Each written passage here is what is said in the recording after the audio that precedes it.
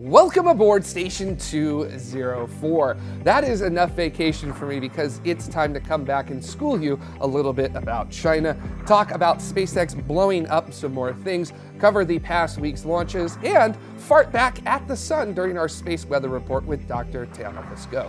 Now, before we officially get started, don't forget to like the video, smash that subscribe button, and hit the notification bell so that it's louder than 5 F1 rocket engines at full song. I'm Jared Head, and this is your space news for February 3rd, 2020. As China prepares for an upcoming flight of their heavy-lift Long March 5 rocket, which will test its capabilities in lofting space station modules in a new crewed deep space vehicle, the standard line has been trotted out, which is that the United States and China are locked in a space race. But let's be realistic about that. That's not real. The Long March 5 is a critical part of China's space ambitions. It'll loft a lunar sample return mission, China's first homegrown Mars mission, and a future modular space station. Yeah, China has said that they have a long-term goal of getting their own astronauts to the moon and eventually Mars. But much like the United States, over the past 2 decades, China has been in no rush to do this.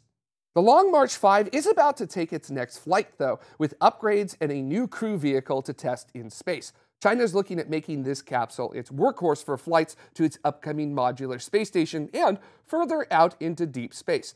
Planned to be reusable, it'll be flying a mission profile similar to Orion's experimental flight test 1 in 2014. Launch to above low Earth orbit, then return at speed similar to what you'd expect on a return from deep space. Albeit instead of 3 hours like Orion, China will be letting their capsule fly for a couple of days. It's an interesting time to be a space fan. We're about to see the beginnings of a space station from a country that has only flown modules solo in orbit around the Earth. On some nights, you'll be able to look up and see the International Space Station as it orbits above you, and then maybe a little bit later, you'll actually be able to see China's space station as well. But when we look up at the sky and see that, is that something that we should be concerned about? In my opinion, no. China has ambitions on the record of Chinese astronauts being on the moon in the 2030s, which is a time frame that will likely see private companies already there, and hopefully NASA and maybe a private company on its way to Mars. I mean, China has still got to get its Long March 9 super heavy lift rocket set first, and that's not going to fly until 2030 at the earliest, and we all know that the very nature of aerospace means that will most certainly slip to the right. Now, China has expressed interest in using the moon and asteroids for resources, but the grunt work hasn't even started for them, while a multitude of companies in the United States, like Blue Origin, are underway in earnest to make cislunar space economically viable. Even for scientific missions, China is pretty well behind. They're about to launch their first mission to Mars, and we all wish them the best of luck, and we're hoping all the data it returns is amazing. But NASA did that in 1976 and made it a core tenet of its robotic exploration program starting in the mid-1990s. That's not to say that China is some kind of a pushover. They certainly are not. You could make a very valid argument that China is actually the global second power in space. But when it's compared to what the United States are doing, China is not really a threat, if you even would want to use that kind of a word to describe it. China's ambitions and schedules and methodologies, they're just not the same as what the United States does. Now, when it comes to China's military space ambitions, well, that's a whole other can of worms, and I'm not sure I'm ready to go fishing with that yet. And earlier, I talked about blowing things up and SpaceX. So let's go ahead and hand it over to Ryan for this week's SpaceX update. SpaceX have been blowing more stuff up this past week, but don't worry, it was all intentional as they were testing the pressure capabilities of the second Starship test tank. At the test stand down in Boca Chica, Texas, the second Starship test tank was doing an overpressure test to see if new building and welding techniques could help give it more leeway pressure-wise and allow it to reach the 1.4 bar safety limit required for human flight. Elon Musk and SpaceX have said on Twitter that the test was a success, as it was meant to reach 8.5 bar. However, I really hope that it was a success, as it will take us one step closer to seeing the enormous Starship and Super Heavy combo reach for the sky. Even the launch animation makes me excited. SpaceX have also launched another batch of 60 Starlink satellites this past week, adding to the 180 launched on the test launch back in May 2019 and Starlink 1 and 2. They weren't testing any more special coatings to try and reduce the albedo effect for ground-based astronomers. However, as always, the Falcon 9 booster did perform a flawless landing on the drone ship Of Course I Still Love You. This booster was also used on Demo Mission 1, which was the first orbital flight of the Crew Dragon capsule, and it was also used for the RadarSat Constellation launch back in June of 2019. But the booster wasn't the only piece of flight hardware SpaceX safely brought back down to the Earth, as they also managed to catch one of the fairing halves on the fairing recovery boat named Miss Tree. Sadly, the other fairing half didn't land on the other recovery ship, Miss Chief, so it had to be fished out of the ocean. But at least the fairing half they did catch from this mission did end the 5-month streak of not recovering any fairings from Falcon 9 or Falcon Heavy missions. Anyway, with SpaceX not blowing anything up this last week, it's time to see what else has been happening in the world of aerospace. Thanks, Ryan. As the wise Dutta once noted, if you're not blowing things up, you're not testing. Now, to talk a little bit about that deployment of those Starlink satellites as well, with 60 of them added on to the fleet, that means that there's now a constellation of 240 in Earth orbit, which actually means that SpaceX is now the largest operator of commercial satellites. And to talk a little bit about the launches that happened this week, let's get right into our space traffic report.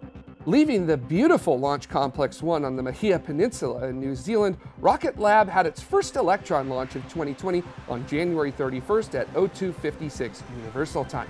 Carrying the NROL-151 payload for the United States National Reconnaissance Office, no purpose or design was discussed.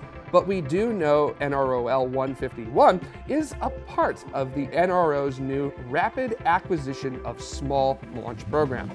Rocket Lab continued their experimental tests of Electron Stage 1 recovery with a successful survival through atmospheric entry.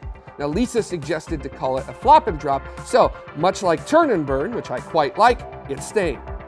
We wrap up this week's traffic on orbit at the International Space Station, where Cygnus SS Alan Bean departed from the ISS on January 31st at 14:36 Universal Time. It tested a new position to release Cygnus cargo vehicles from, and also was the first ground-controlled release. After leaving the vicinity, over the next few days, SS Alan Bean will conduct science experiments and deploy CubeSats, while operating for about a month on orbit. This will allow Northrop Grumman to learn valuable information about what it takes to operate long-term in space. At the end of that time, it will be safely deorbited. And here are your upcoming departures with a little of that firewalking.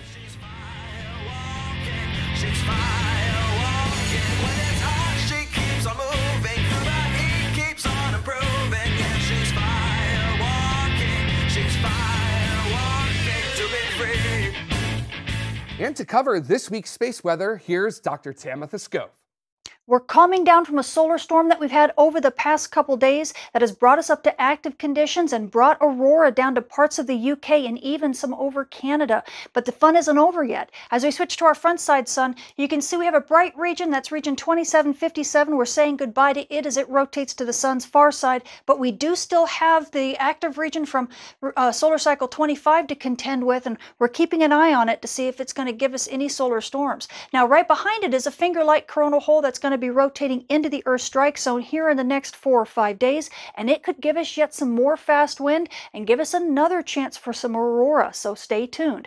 Now, as we switch to our far side sun, well, there's not a lot going on the far side because this is stereo, is looking at the sun kind of from the side here, but we do see as of the 31st, we do see a couple bright regions that are rotating into stereo's view. Now, they're not doing too much right now, so it looks like things are going to stay pretty quiet, and that's a good news for all the space traffic up there, and especially for space launches.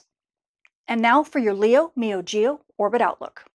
As we switch to our low-energy particle environment, these are the particles that charge up the outside of spacecraft, including the solar arrays, that then can cause discharges and electrical short circuits. You can see strong fluxes in and around the GEO orbits that even penetrate down into the MEO orbits. And you're continuing over the past couple days to see these injections in the pre-dawn hours.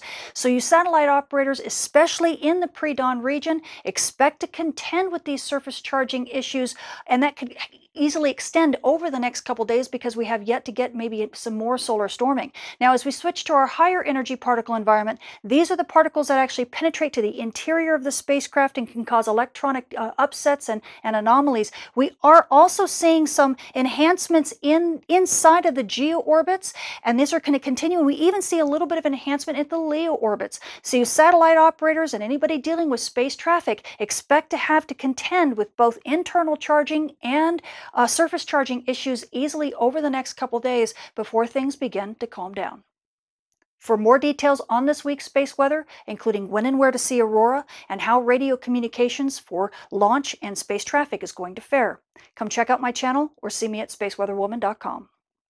Wrapping up this week's Tomorrow Space News, we just want to give a huge thank you to all of the citizens of tomorrow. Without your help, we wouldn't be able to make these shows possible. Each and every one of you who does so, you're amazing and it's greatly appreciated.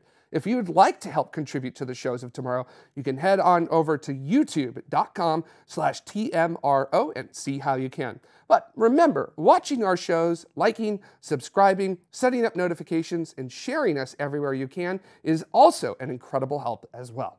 And that officially wraps up this week's Space News. It sure is nice and comfy to be back here in Station 204, and we'll catch you on our next episode. So until then, keep exploring.